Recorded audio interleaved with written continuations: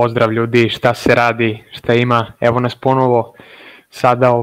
jedna stvar koju sam najavljivo i da postavio sam, vidjela je većina vas verovatno onaj post na kanalu za community gde sam vas pitao da li želite da snimimo nešto o tim Khabib stilu, tom enigmatičnom i trenutno neprikosnovenom, sudeći po njihovim rezultatima i po svemu zaista što su napravili posljednjih godina. Kada sam to napisao, bilo je onako i reakcija kao neki koji nisu hteli, zato što sam postavio vrlo generalno pitanje. Cenim naravno i vaše mišljenje, ali ovo je neka tema koja je mene toliko interesovala, gde sam želeo stvarno da je protresem, i to je nekako sa sportske, takmičarske i naravno analitičke strane, kada ja kao posmatram, kao i većina vas, između ostalo, kada se takmičite sa nekim ili imate protivnika, pa kao ovaj stil je vrlo interesantan, dominantan je, kao u njihovom slučaju, kako bih ja mogao da ga pobedim, koje su to stvari koje bi mogle da okrenu njihove prednosti zapravo u neke nedostatke i da ja iskoristim svoje prednosti i tako nekako ekspozujem te neke njihove slabosti, rupe i pobedim to i prevaziđem. I to me je teralo da razmišljam taj njihov stil i to pitanje, onako je baš sam dobrano razmišljao o ovoj temi i mislim da sam došao do nekih odgovora koji će biti zanimljivi ljudima. Ideja je svakako da ovaj video ne bude previše dugačak, jer hoću onako par stvari samo da pokrijem i onako više zanimljiv video za diskusiju, za razmatranje, za novu neku perspektivu. Ne kažem da sam ja prvi koji je došao na ideju i ovakve neke epizode emisije, odnosno kratkog videa, i da sad ovo što ću pričati da je nešto sam otkrio Ameriku, ali to je nešto iz mog ugla jedinstveno što sam ja video. Tako da dopada mi se što je većina bila za, iako sam postavio onako generalnije pitanje, kao što sam već rekao, ali zapravo fokus ovog videa će biti da pohvalimo i odamo priznanje tom stilu koji nekolicina boraca do duše iz Khabibovog tima koristi na tako jednom vanserijskom nivou gde su trenutno apsolutna enigma za svoje protivnike. Tu ćemo pre svega pokrivati 4 borca koji imaju izvanredne rezultate, to su Khabib naravno, koji je sada već u penziji, svi znamo, Islam Makhačev i Khabibovi rođaci, odnosno braća od strica, Umar i Usman Nurmagomedov, koji su vanserijski borci, na njima leži budućnost u suštini. Tako da, nemojte,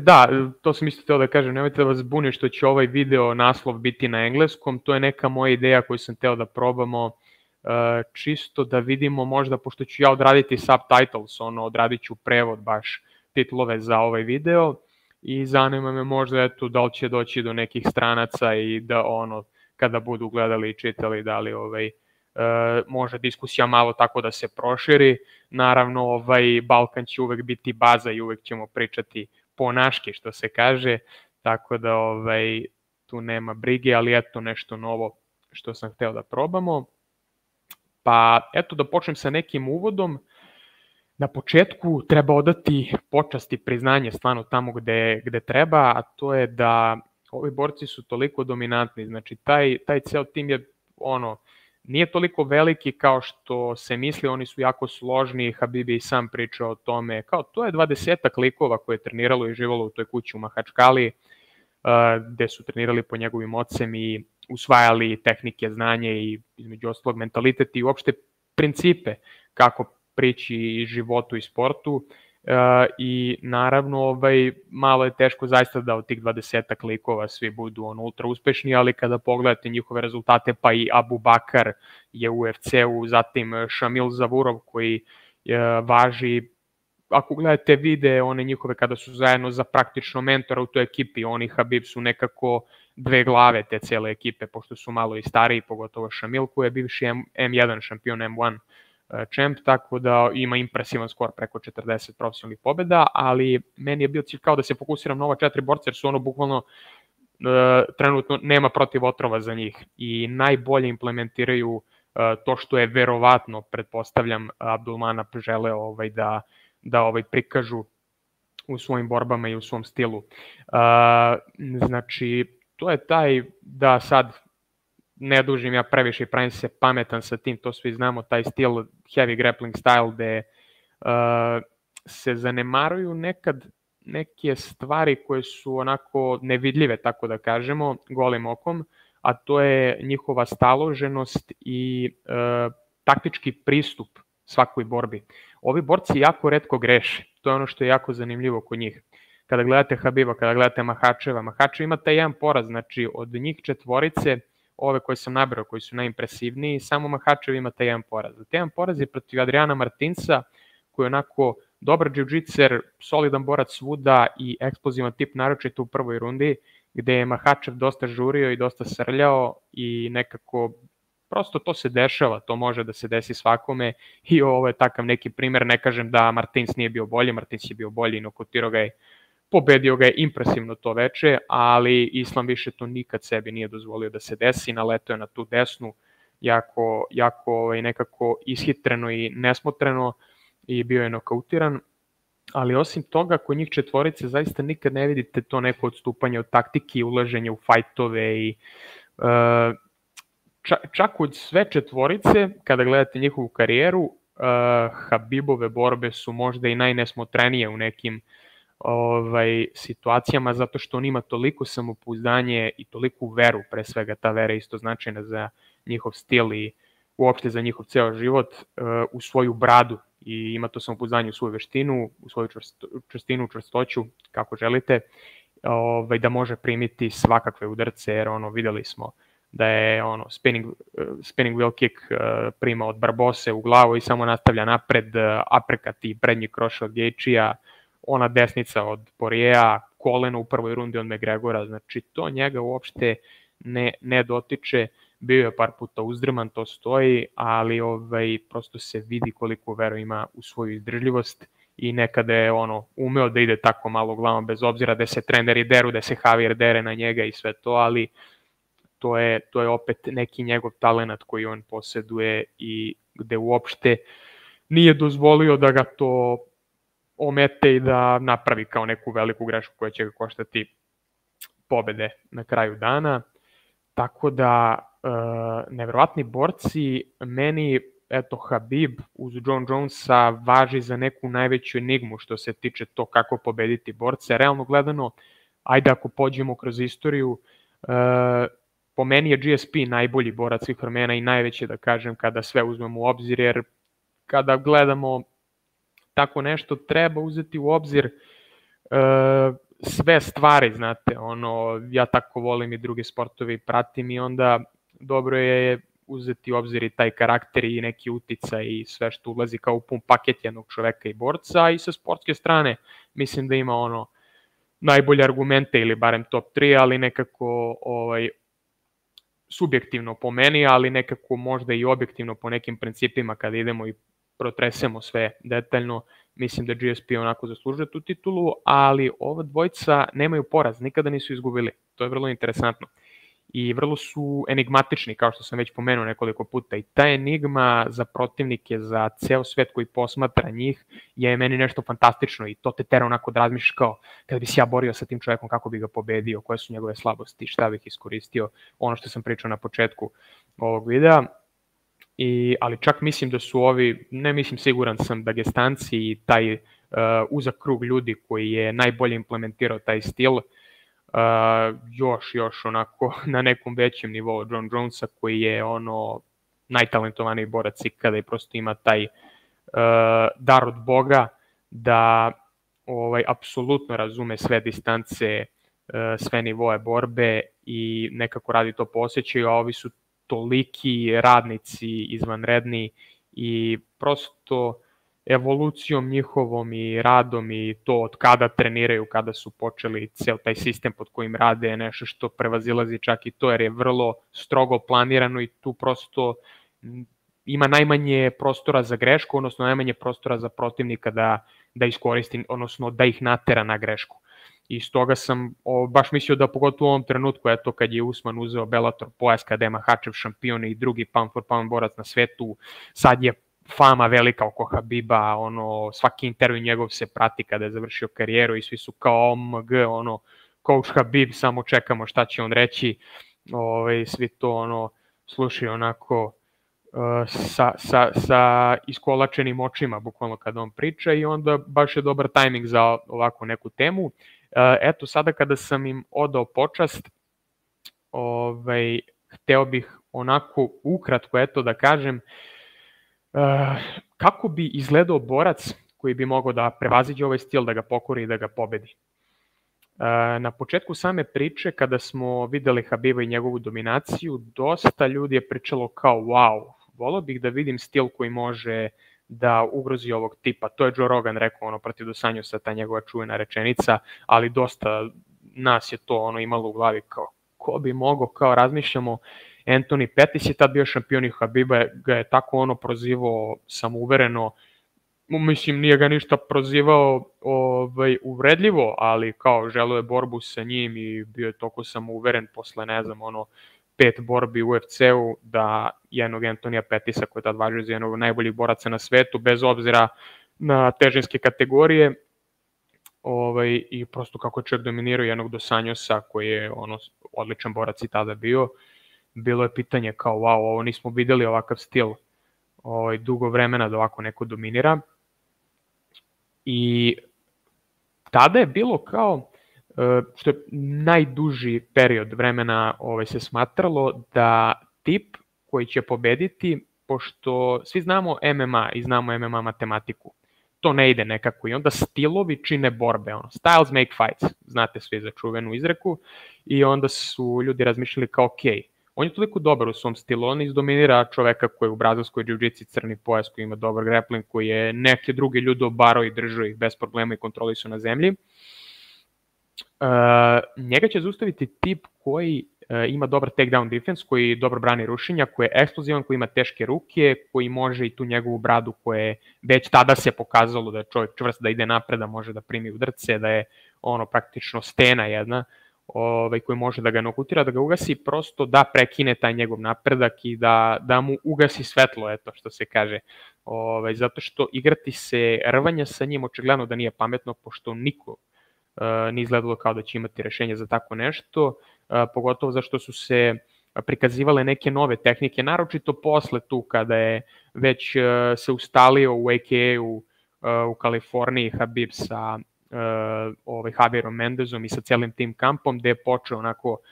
da koristi čitav arsenal i dijapazon tih greplerskih tehnika i zateguje stojku, tako da može, barem i onaj prednji direkt onako oštar, malo rvački, ali oštar i onako brz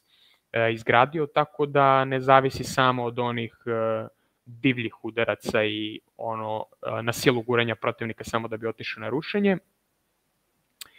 I stvarno je bilo kao ovi džiu-džiceri koji su do tada bili, smatralo se imaš dobru džiu-džicu i to ti je antidot za dobrog rvača, jer američki rvači su neko vreme dominirali, dosta onako jedan niz godina i smatralo se kao, sećate se prvi UFC kad je bio grappler je pobedio, znači Royce Gracie. Sad svi su mislili kao ok, jiu-jitsu, grappling, to je najjače, ti dovedeš čoveka na pod, on ne zna šta se tamo dešava. U suštini svaka borba počinje na nogama, pa smatramo kao svaki čovek ima neki odgovor na udarac ili bilo da je to rvanje možda ili šta god, ali je lakše ljudima na nogama nekako da se bore jer tu počinje borba. I onda je tako kroz godine usledio jedan period gde se tu nekako, kao bilo je to nokauteri, neki ljudi koji jako udaraju, pa uvek su i oni bili opasni, imali su neke svoje periode dominacije, ali uglavnom nekako to rvanje, iz nekog razloga, taj neki razlog, sad možda ljudi imaju različite mišljenja, verovatno je prosto, to ćete videti i ako ste se bavili nekad nekom grappling veštinom, stvari se dešavaju jako brzo na zemlji. Na nogama naravno isto se dešavaju brzo, ali prosto drugačije malo kada na svaku tehniku postoji nekoliko odgovora, kada se u dominantne pozicije dolazi toliko brzo, dok više prostora postoji na nogama, naravno gde možete da se krećete da koristite prostor oko vas, a ovde je telo uz telo i stvari se nekako brže odvijaju i mislim da je to nešto što onako se pokazalo kroz čitavu istoriju modernog MMA-a, uopšte MMA-a, da je nekako dominantna disciplina, tradicionalno. Sad to ne mora ništa da znači, zavisi od individue do individue, postoje ljudi kao Izraela Adesanya koji pronađu odgovor na sve to i prosto dominiraju sa svojim stilom. Ciryl Gane isto, ajde, u teškoj kategoriji nema nekih hrvača, nije on ni naleteo na najbolje igravača, recimo Curtisa Bladesa, ali postoje ti neki borci koji definitivno mogu svojim stilom i da, kao kickbokseri, da pobede sve. To uopšte ne umanjuje njihov kvalitet i to je neupitno, ali bili su ti američki rvači, dominirali su neko vreme i onda su se pojavili tipovi kao Fabricio Verdum. Fabricio Verdum došao i kad je pobedio Fedora, znači Fedor i sambo player i dobar rvač i dobar judista, znači sjajna bacanja, judo bacanja, saplitanja, znači te neke tehnike,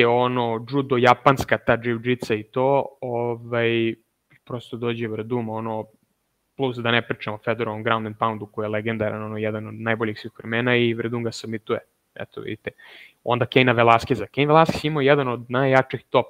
pressure-a, top pritisaka u gornjoj poziciji kada, znači, onaj ground and pound je surov, samo Khabib može po meni u celoj istoriji da se poredi s njim po surovosti i Fedor to ground and pounda, znači on čovjek uopšte nije želeo sa Verdumom na zemlju i kada je panično krenuo na rušenje u trenutku kada se nije uopšte osjećao komfortno, Verdum mu je lagano uzeo vrat i prosto ga u roku od sekunde i po tapkao i onda se pojavljuje to nešto kao ta neka era koja već 7-8 godina traje otprilike gde gledamo svi borci sve rade, MMA je nekako postala baza, moraš imati jiu-jitsu i boks i kickboks i dobro je, ne znam, moraš sad svi implementuju i laktove i koriste to i razne tehnike i da imaš dobar ulaz rvački, da imaš dobar footwork, sve to ulazi u obzir i onda se pojavljuje ovaj Khabib, jedan ludak iz Rusije sa nekih tamo planina koji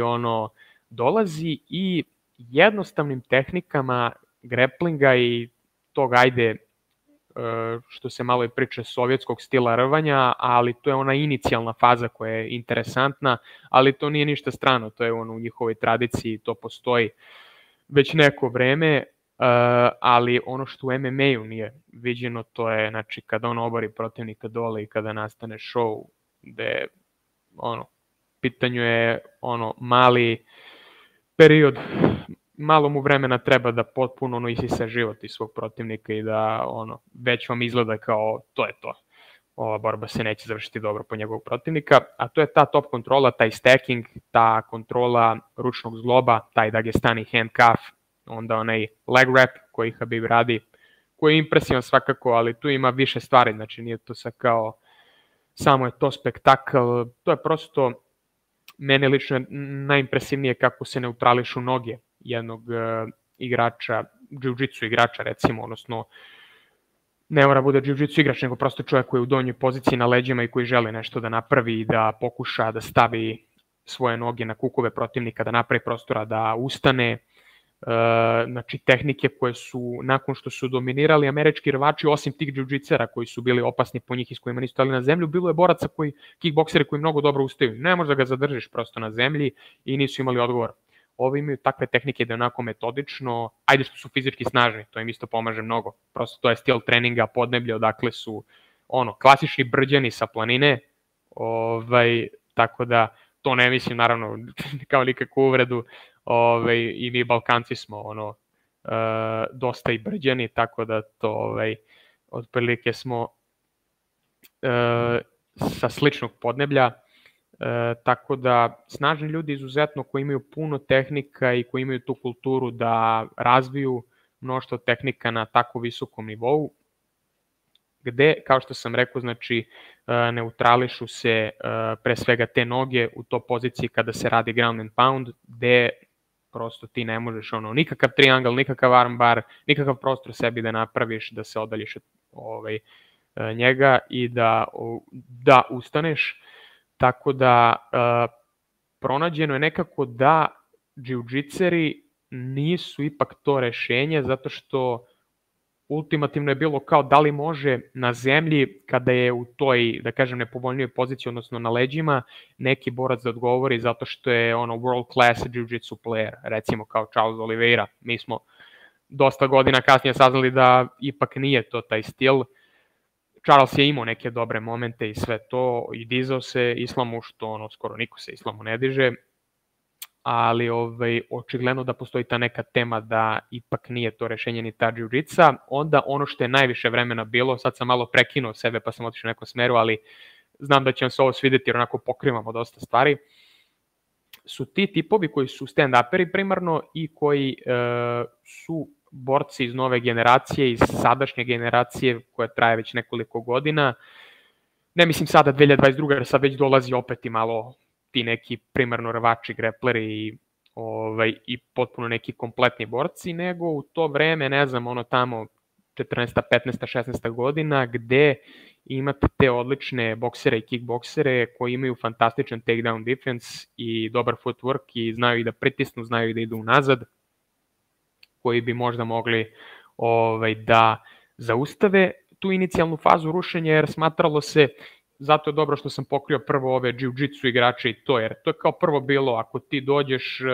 u njegovu kao najbolju zonu, da li možeš da mu odgovoriš? Očigledno da su oni toliko napredni trenutno i već godinama, ja mislim da će biti narednih par godina tako, da ne možeš tu da im odgovoriš, da ili moraš da budeš kao on i kao oni, znači sličnog područja, slični background, podloga, kako se to kaže, karakteristika tehnike, principa, mentaliteta, što naravno, to ćemo pričati pred kraj videa kada budem izgradio tog borca, eto, kako treba da izgleda, da bi mogo da mu odgovoriš u tom segmentu. A oni sami u svojoj sali u dvoranama treniraju to i napadaju jedni druge tim tehnikama, tako da znaju zapravo i odbrane i napade i odbrane i napade, tako da su nekoliko koraka ispred ljudi koji se uzdaju u svoj grappling. Onda se smatralo da nastavim, znači sa sjajnom odbranom od rušenja, sa dobrim footworkom, sa tipovi koji imaju dobro rvanje, koji mogu u inicijalnoj fazi da se odbrane, kao Justin Gaethje, recimo, kao Dustin Poirier, kao Conor McGregor, koji su vrlo eksplozivni, koji imaju taj prekid, znači koji imaju taj udarac ili kombinaciju neku fantastičnu koja može da iznenadi Khabiba ili tako neko protivnika ili Islama Makhačeva i da ga ugasi. To se pokazalo kao tanka jedna taktika, ja bih to nekako najbolje objasnio na taj način, zato što se pokazalo kao da se ti uzdaješ u neki procenat sreće zapravo, puncher's chance praktično, što se posle ispostavilo kao onako u velikoj meri istina, kada smo videli te Khabibove borbe, pa i Islamove posle. I onda to je bilo kao, ok, ići ćeš unazad, imat ćeš dobar footwork, ali šta ti to garantuje? Oni imaju svoj plan i oni će ga prosto sprovesti u delo, jer su toliko ispred sa svojom taktikom, sa svojom tehnikom, kao što se rekao, sa mentalitetom, i očigledno da je taj stil dominantan iz razloga i mentaliteta i tehnike i taktike, opet ponavljam, i prosto godinama unazad nema leka od toga, ne na taj način barem. Khabib je dokazao, eto, to sam isto na početku rekao, da može primiti izuzetno teške udarce, tako da čak i ako se uzdaš u taj puncher's chance, ne mora da znači. I došli smo do tako jednog vremena da se pojavljaju ovi novi borci, gde ljudi sa Kavkaza, oko Kavkaza, malo ta centralna Azija, pojavljaju se borci koji imaju sličnu podlogu, nisu Dagestanci, Čečeni, ima tu sad i Čečene, imamo Hamzata Čimajeva. Ja sam napravio tu neku listu pa ću posle reći, ne mora da znači naravno da iz tog područja samo ljudi mogu da pobede, ali dokazalo se da je to taj neki stil koji, mislim, dokazalo se, nije se još dokazalo jer ova četvorica su neporaženi, ali pokazali su karakteristike koje očigledno kada malo analizirate, pratite, mogu da priprete, odnosno da taj neki borac pobedi ovaj stil, da ga prevaziđe u neku ruku. Ništa, to je otprilike taj deo. Sada bi prešao,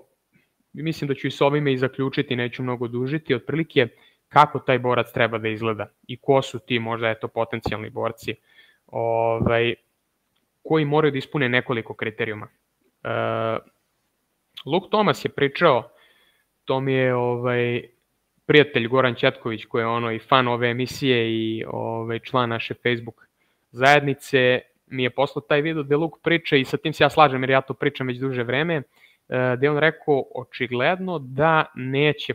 uopšte biti pronađen protiv tog stila, naročito u narednih nekoliko godina, zato što su oni toliko dobri i kao što sam ja malo prepomenuo, imaju odgovore na odgovore, odnosno na potpitanja imaju odgovore. Tako da ili će se pojaviti neko ko je na sličnom nivou, borci iz neke druge zemlje ili prosto drugi borac s tih područja koji ima slično znanje kao oni i mentalitet, ili će prosto se desiti ono što je najlepše za sport i što smo videli sa Fedorom i što smo videli i sa tako nekim velikim borcima koji su morali, znači cela igra,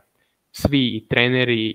i borci su morali da odskoče, znači da naprede taj neki odskok i da unaprede svoju igru,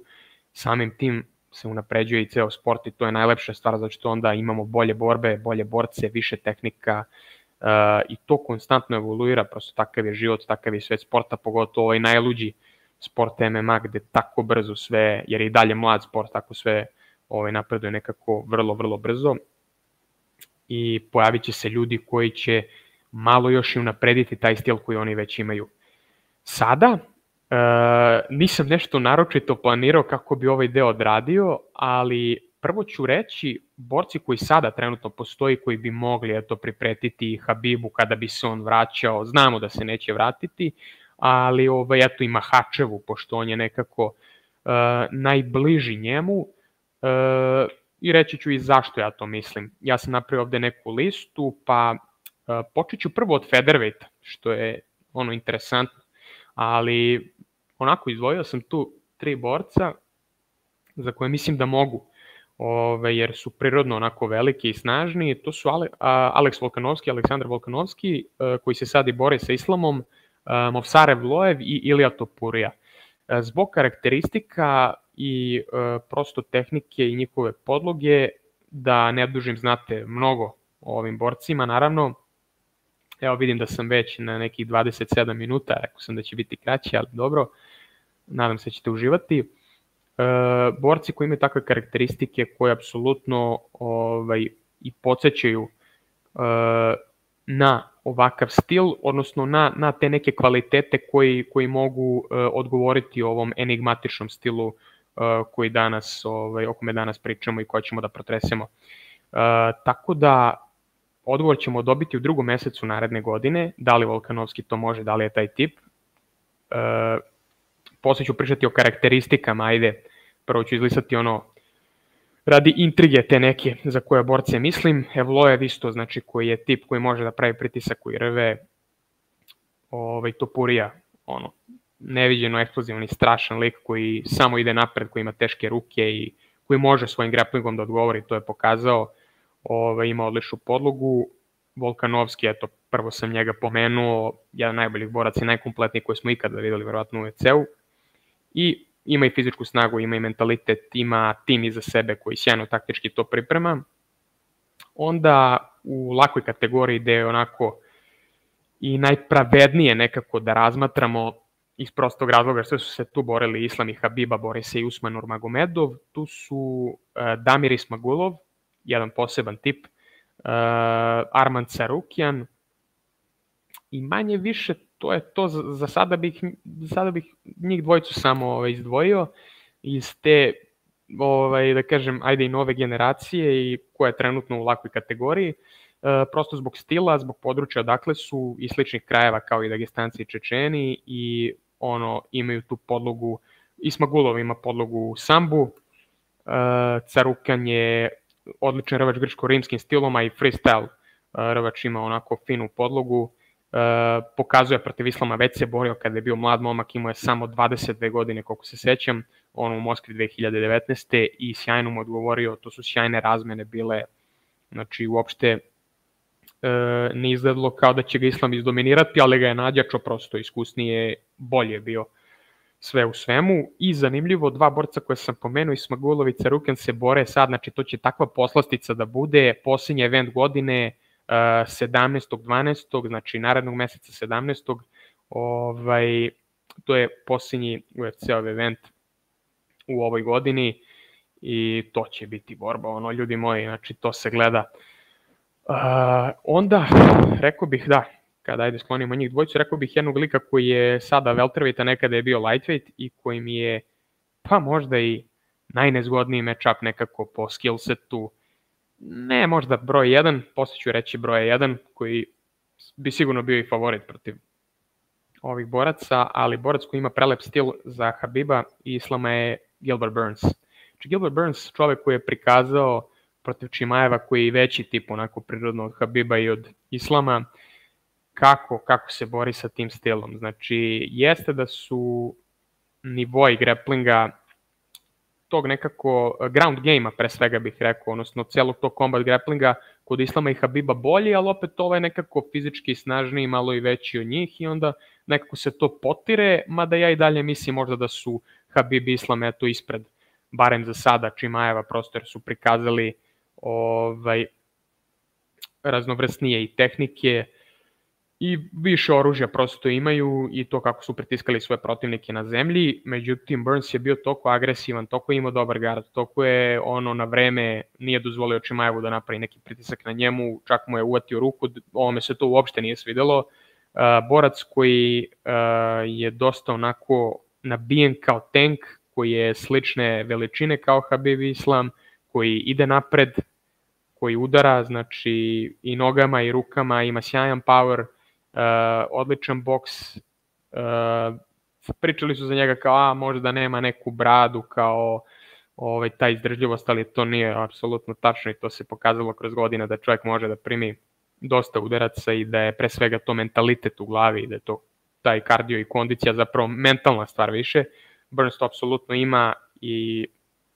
to ću posle kada budem pričao, kada budem nekako podelio šta sve borac treba da ima, tu će Burns baš lepo upasti u te kategorije koje su to karakteristike. Usman naravno u welteru, pričamo o welteru zato što postoji mnogo ljudi koji kažu kao Khabib je prevelik, znači Khabib je prevelik za laku kategoriju. Islam Makhachev je rekao da želi da bude two-weight division champ, tako da eto, znači odmah automatski imamo tu dozvolu da kažem da pričamo o welterweight diviziji. Usman koji je šampion, naravno, koji ima fizičke predispozicije, jedan od najbriljantnijih mentaliteta za ovu igru ikada, sjajan rvač. Međutim, kada vidite da je njega Leon Edwards oborio, to je bio trip i to je bilo saplitanje gde on upada u sjajnu poziciju i posle vrlo lako uzima leđa Usmanu, ali to zašto je odmah direktno upao u full mount poziciju i onda je to malo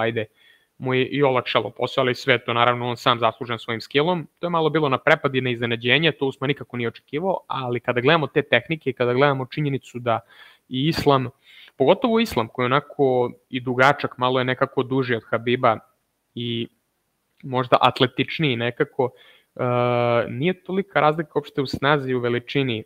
čak i sa Usmanom koji je toliko jak, koji je pressure fighter, koji onako dobro pritiska, a moraš da imaš to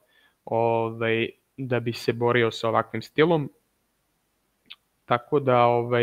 ima svakako karakteristike, ali hoću reći, nije on meni toliki kao nešto favorit i to čak ne bi rekao ni da je 50-50, ja bi dao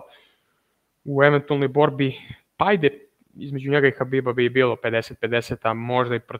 protiv Makhačeva bi mu i dao kao prednost, ali nekako kada gledamo i priču i pozadinu i kada znamo da je Makhačev ragdollovao Leona Edwardsa, mladog Leona Edwardsa naravno, da se razumemo, i kada vidimo koliko zapravo alatke oni imaju na zemlji, to je dosta raznovrsnije od Kamara Usmana koji je tipičan američki rvač, ne baš tipičan američki rvač, nije folk style, ali čovek koji je radio freestyle wrestling i stvarno to radi dobro, ali to su neke jednostavnije kontrole, jednostavniji ulazi, dok ovi imaju prosto nekako, ja bih rekao, 10-11 oružja još više od njega. Tako da čak ni Usman nije konačan protiv otrov, koliko neki smatraju kao nema šanse, on bi ih pregazio. Nije to baš tako. Ono što sam propustio u lakoj kategoriji, evo sad gledam ovo što sam pisao, je Tony Ferguson. Tony Ferguson u prime-u u onom trenutku, to je malo i do tajminga, ali moramo pomenuti svakako u trenutku neka, pa 2016. 17.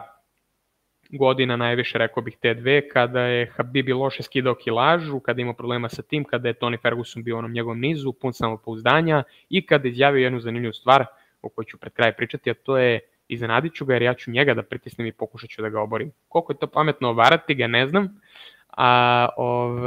to je dosta ljudi onako bilo kao da li ti je to pametna taktika, ali svakako taj pritisak je nešto što se pokazalo kao jedna od rupa kod ovih dagestanskih boraca. Da nastavimo sa welterweightom, Hamza Chimaev naravno, prosto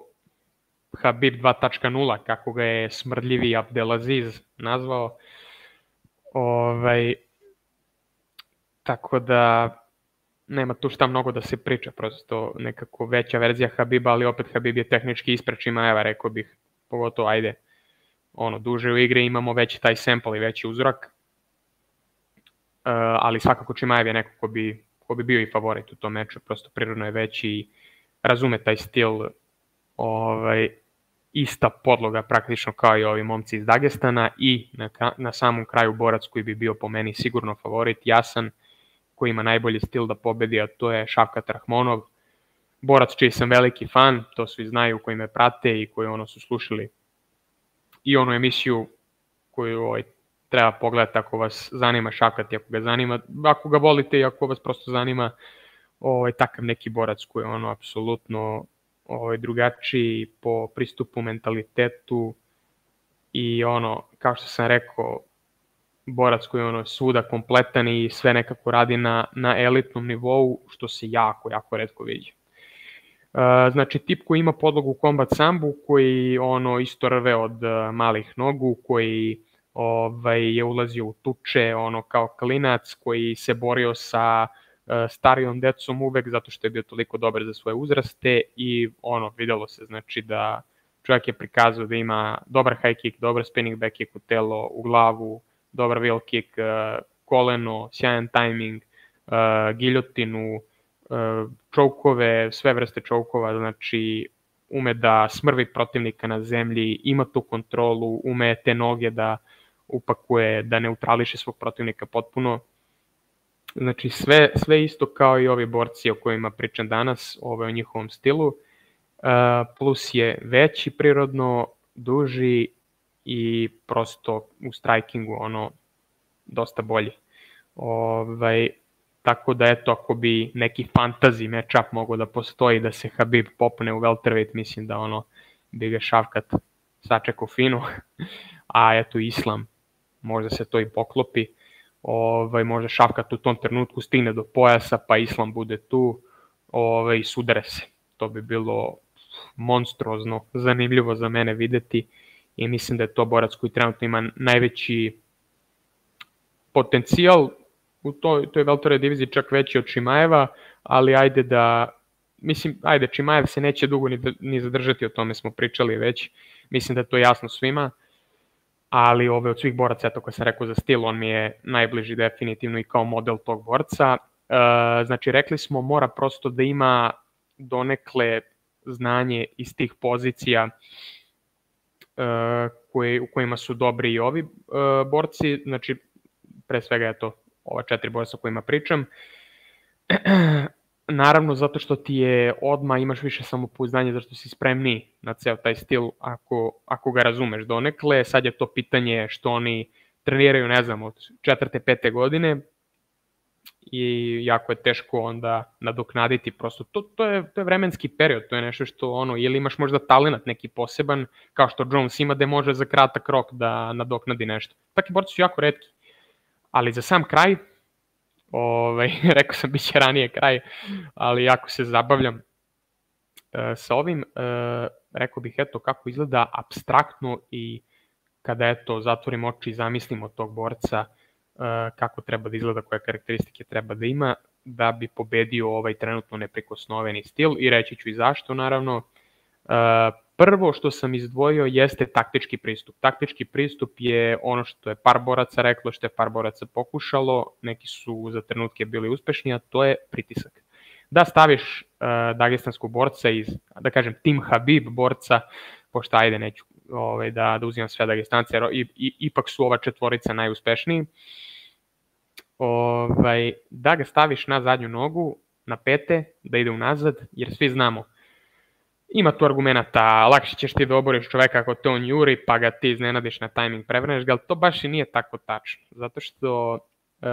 svi znaju i kod sparinga i kod svega, pogotovo u MMA-u, moraš da brineš o dosta stvari i kada ideš unazad, mnogo se više umaraš. Oni se prosto ne umaraju da rvaju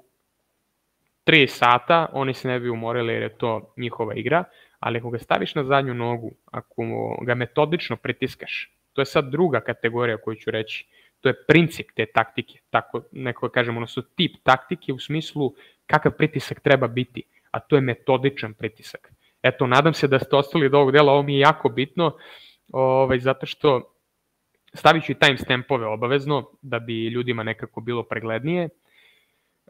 zašto ovo je najbitniji deo i za diskusiju, da mi kažete šta mislite o ovome, a ja nekako smatram da je legit, da je legitimno. Da ga pritiskaš metodično, zato što ukoliko pogledate borbu Islama sa Oliveirom, vidjet ćete da je to bio neki pritisak bez nekog prevelikog razmišljanja, koji je bio onako dosta divlji, dosta na ludilo to Charlesovo, dosta divljih udaraca koji su bili traljavi, što ga i koštalo jer je primao neke udarce bespotrebno i onda mu je samim tim i palo samopouzdanje i za grappling i za čitavu borbu, jer je osetio da je Islam može da udari i prosto napravio tu grešku da ga je odmah pogodio Islam ranu i naterao ga da razmišlja čak i o njegovim rukama. Tako da metodičan pritisak mora da bude borac koji ima dobar footwork, ali dobar footwork na prednjoj nozi. Metodičan pritisak, kao što sam rekao, dobro sečenje prostora, kaveza i da tako pritisneš borca da mu ne dozvoliš da imaš dobar tajming taj prosto. Da ne srljaš kao što je recimo Pereira u prvoj rundi srljao protiv Adesanje i pokušao nekim krupnim koracima. Naravno, tu je reč i brzine i tajminga i svega. Adesanje je brže, imao je bolji tajming, ali Pereira je malo napravio grešku kako ga je pratio. Znači, polako da ga pratiš i znači, to je isto princip deo ove druge karakteristike o kojoj pričam, da kažnjavaš prosto svaki njegov pokušaj da se oslobodi tog pritiska. Jer oni su pokazali da se ne nose baš dobro nekad sa tim pritiskom. Naročito ako se meč odvija, ako je pritisak na nogama, odnosno ako je stand-up u pitanju. To ćete primetiti da ne bude sad ja da kenjam nešto bez dokaza. Evo, najbliža borba koja je bila najskorije je bilo Usman Nurmagomedov protiv Pitbulla za titulu koju je uzeo. Ne kažem da se osjećao nešto, pošto Usman i Umar su posebni tipovi, kažu da je Usman najtalentovaniji od svih, da je talentovaniji od Khabiba i od svih i onda on je čak i na toj zadnjoj nozi onako pokazuje tu neku brzinu i da može se oslobodi pritiska, ali videlo se i kod njega da prosto njihov stil je napad, njihov stil je da te smrve, oni su puni samopouzdanja, jedni od najsamouverenijih boraca koje ćete videti, tako rvaju, tako imaju taj svoj stil u koji veruju i lome svoje protivnike, ali kada je bio na petama u nekim trenucima nije se osjećao baš najprijatniji, nije mogao prosto svoju igru da započne. I to je logično nekako, neko te pritiska, više se umaraš, razmišljaš o njegovom napadu. I to je samo ta promjena mentaliteta, znači ti učiniš prosto da čovek sad mora da razmišlja, ok, ja sad moram da se branim, znači nije ovo tako jednostavno, ne mogu sad da napadam odavde i da naletim naprekat na koleno. Tu dolazi to kažnjavanje o kojem sam pričao, a što se tiče kolenima, aprekatima, dobrim footworkom, izvlačenjem, nedozvoljavanjem prosto da uđu u svoju zonu komfora. Kod tog pritiska postoje situacije isto koje ću reći, znači isto Pitbull protiv Usmana, to je bila druga runda ako se ne varam. Na samom početku, u prvom minutu, Usman pokušava chain od 4 rušenja, sve neka različita rušenja su bila koliko se sećam, i bukvalno je pokušao sve što može, da je Pitbull bio tako brz, pa triki se izvlačio i daje sve od sebe i stvarno se izvukao odatle. Prešao je na drugu stranu kaveza i tu je napravio jednu grešku, trebao je da se vrati na taj pritisak i da iskoristi taj moment za sebe, gde Usman onako nije bio toliko više napaljen i spreman da ide odmah napred, gde Usman onako uzima jedan udah, u fazonu, kroz guzicu, što ja volim da kažem, znači baš je osetio. To je naravno kod ljudi koji imaju dobru kondiciju, koji imaju strašan taj mentalitet, oni se ne umaraju u svojoj glavi, prosto. Oni uvek rade i oni, nećeš ti njih videti umorne, ali to su ti momenti, pametni borci kao Colby Covington, kao Khabib, kao Usman Nurmagomedov, imaju taj kardio i znaju kad treba da urade i onako, znači da urade 2 duboka udaha i da se prosto vrate, da se resetuju. U tim trenucima ti moraš biti, zato mora biti poseban borac, znači taj borac koji će dobiti ovaj stil, naravno kao što sam rekao, igra će se unaprediti i naravno da će biti likova koji će provaliti taj stil, unaprediti ga i dobijati takve borce, ali ja pričam sad u sadašnjem trenutku, ako se pojavi uskoro u narednih nekoliko godina taj neki borac tako treba da izgleda, znači da u tim trenucima je odmah na prednjoj nozi, znači ne trči nazad kao Patrike što je uradio, nego odmah kad udiše, on je tu, udara ga u telo, baca mu finte u glavu, cima ga u noge, nešto mu radi, gde prosto ne da mu da se resetuje. To je Usman radio Covingtonu, znači mene u prvoj borbi Usman oduševio Covington i Usman, znači ona legendarna borba, sad već mogu kažem legendarna, ono je sjajno bilo, gde on je išao shot for shot sa jednim Covingtonom koji baca 600 udaraca u 5 rundi, što je neverovatno, mislim, kakav tempo čovek ima. On je išao shot for shot sa njim, imao je tu prednost u poweru, naravno, kao što Colby ima bolja pluća, tako ima bolji power. I prosto nije mu dao da se resetuje. Radio mu je telo vrlo pametno, koliko god ti imaš dobar tempo i kardio kondiciju, prosto ako lik može da ti odgovori sa tim isto, možda nema dobar tempo kao ti, ali koristi svoje prednosti, Usman je to pokazuje. Taj pristup neki gde mu ne daš da se resetuje, prosto ne dozvoljaš mu da nastavi. To je ono što se kaže razbijanje ritma. O tome Ivan Đorđević Icko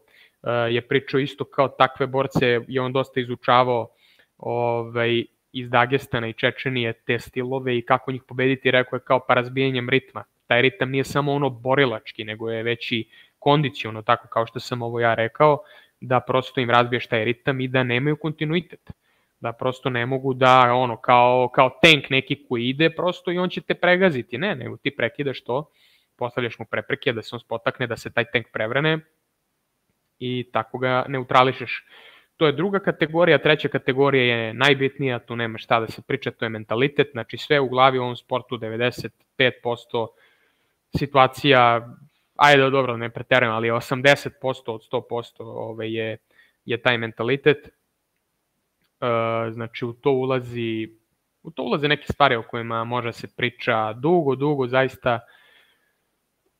ne znam sad koliko je to, koliko bih ja želeo sad ovom prilikom da pričam o tome, ali to je nekako tvoj san, šta imaš u sebi, razlog zbog kojeg se boriš, u ovom slučaju boriš, pošto pričamo o MMA-u,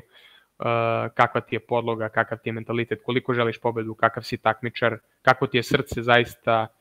I taj razlog, to mi je nekako najbitnija stvar, kao nešto zbog čega ne možeš da izgubiš, nešto što osjećaš u srcu i što te gura napred. I to će naravno biti neki poseban borac, kao recimo možda Damir Ismagulov. Možda Damir Ismagulov nije taj lik koji će dobiti. Ja mislim da nije. Ja mislim da će Islam i njega pobediti. Ne vidim prosto.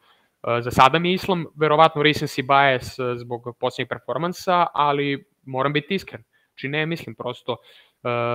Eto, kad pričamo o Ismagulovu, brzo ću samo reći o njemu, ima taj prebrzi prednji direkt, ima sjajan sprol, ima dobro rvanje, znači to su te neke karakteristike eksplozivnosti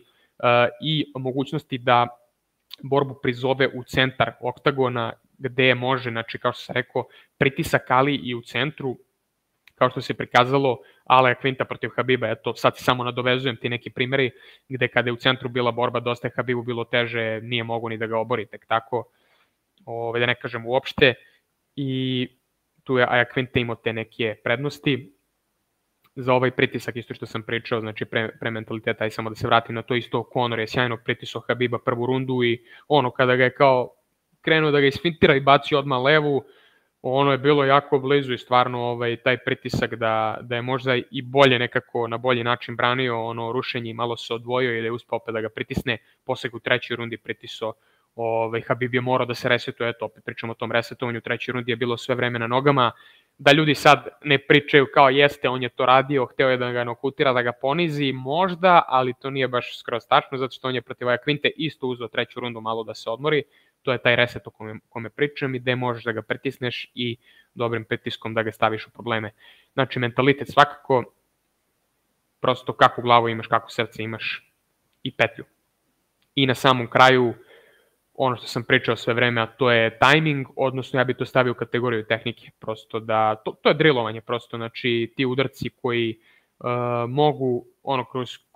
znači kroz jedan trening kamp ti drilluješ te udarce i stvari koje možeš da iskoristiš protiv takvog tipa borca i da prosto imaš savršen timing koji se kroz drillovanje, kroz sparinge, kroz situacije dovodi do savršenstva i na taj način plasiraš tehniku koja će ugroziti jednog sjajnog borca kao što su ova četvorica. To bi bilo to, ja mislim da sam pokrio sve, nekako mogu bi da pričam do sutra o ovome, stvarno verovatno ima tu još nekih stvari koje bih volao da kažem, ali u suštini da rezimiramo, eto taj taktički pristup, rekao sam pritisak je najbitniji ili barem ostaviti borbu u centru oktagona gde je nekako shot for shot i gde je borba tako onako metodična i u nekom mirnijem tempu gde nateraš borca da razmišlja o svojim potezima i da se na taj način malo i mentalno umara. Princip te taktike, to sam rekao, znači to je ova metodičnost i pametan pritisak, dobar footwork, dobar ritam i opreznost, zato što nisu ni oni budale, ne idu oni samo glavom bez obzira da idu u rušenje, oni su jako pametni borci, jedni od najpametnijih zapravo kada pričamo o oktagonu, mentalitet i na kraju timing, odnosno tehnika, prosto udarci koji moraju pravi čas da sednu kako bi ih ugrozio.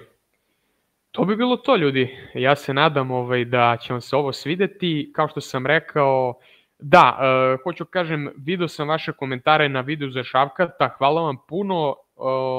sve sam pročitao, ne brinite ništa, znači sve ja to čitam. Hvala vam od srca na podršci. Video sam predloge, neko je hteo Čimajeva, neko je hteo Arnolda Allena, to ćemo u budućnosti isto raditi, taj one on one, što sam ja rekao, kao neki serijal gde jedinstvene borce njihove priče pokrivamo, ali ovo je nešto, neki nezavisni video koji je meni došao na pamet, jer kao imao sam ono što se kaže shower thoughts, tuširam se i razmišljam kao kako bi pobedio Khabiba, znaš, i onda tako mnogi od nas imaju te misli, kao eto, kako bi neki izazov prevazišao i mislim da to je jedna od najzanimljivih stvari koje možemo da diskutujemo, kapa dole stvarno ovim tim Khabib borcima, takva enigma i prosto promenili su sport, to je ono što sam rekao, najlepšu stvar za sport su uradili, a to je da sport evoluira i sad će svi borci biti bolji, isto kod mene na treningu, prosto ja vidim kako trener to radi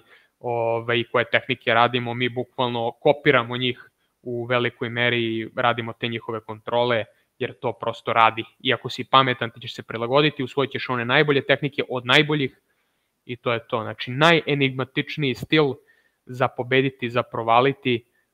ako si protivnik u istoriji ovog sporta, rekao bih, eto, nismo ovakvu situaciju neku videli, to je toliko zabavno, eto, i za trenere koji kao naučnici to izučavaju, pa i za nas analitičare, borce i sve koje ovo zanima. Nadam se da ste uživali, eto, još jednom. Biće još dosta zanimljivih videa, imamo ideja, bit će ideja, eto, ako želite možete da nam donirate na Paypalu, šerovat ćemo link isto ako neko želi da nam pomogne malo, da nas motiviše, ko ima, ko nema, lagano, nikakav problem, mi ovo radimo iz ljubavi. Ništa, ja sam baš uživao, eto ljudi, pozdrav i vidimo se uskoro, ćao, to je to.